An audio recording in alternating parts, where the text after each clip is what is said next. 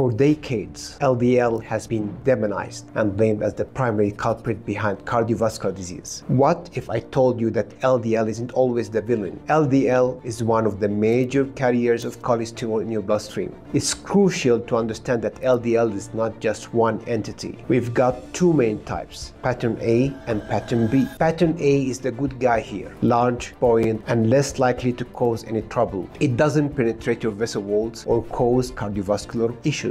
But then we've got Pattern B, the troublemaker, small, dense, and far more dangerous. These small, dense particles can sneak into the walls of your arteries, where they are more likely to undergo oxidation. When LDL becomes oxidized, it sets off a harmful chain reaction. Immune cells rush to the site, transforming into foam cells. Over time, these foam cells accumulate, leading to plaque buildup and significantly increasing your risk of heart disease. If you found this video insightful, you'll love my book, Is LDL Really Our Enemy? Cracking the Cholesterol Code. It goes beyond debunking cholesterol myth, offering a science-backed approach to heart health and a 30-day meal and activity plan to help you optimize your metabolism and reduce cardiovascular risk naturally. Take control of your health today.